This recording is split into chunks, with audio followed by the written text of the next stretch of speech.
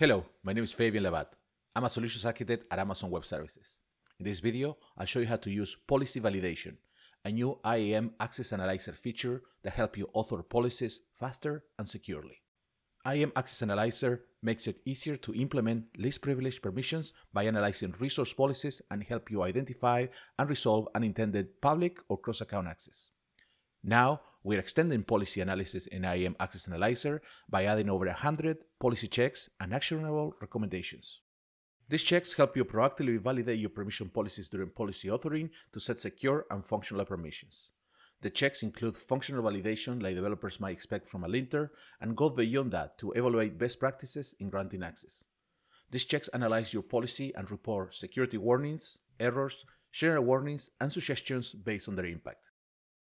Let's now navigate to the IAM console and create a new policy using the JSON editor. I'll show you an example where IAM Access Analyzer reports a security warning where your policy grants access to pass any role to any service, which is overly permissive. The security warning includes a recommendation that you scope down the permissions to pass a specific role instead. Now, I'll update my policy using the guidance provided by IAM Access Analyzer and restrict the IAM pass role to my approved IAM role for Amazon EC2. Once I update the policy, the security warning in the Policy Validation tab is resolved and disappears. Let's create another policy that allows the scribe table action to a specific DynamoDB table in the US West 2 region. IAM Access Analyzer found 2 errors and 1 suggestion in our policy. The first error detected is an invalid account number.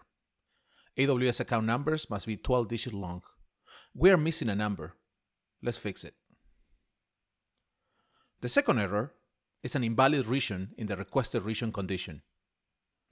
We changed US West 3 to the intended region US West 2. Note that Access Analyzer also has a suggestion. We had a redundant action. My intention was to allow only the scribe table and not the scribe star. Let's remove the redundant action. We now have a secure and error-free policy.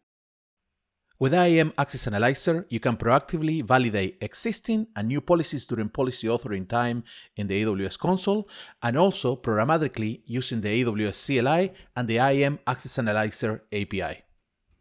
Thank you.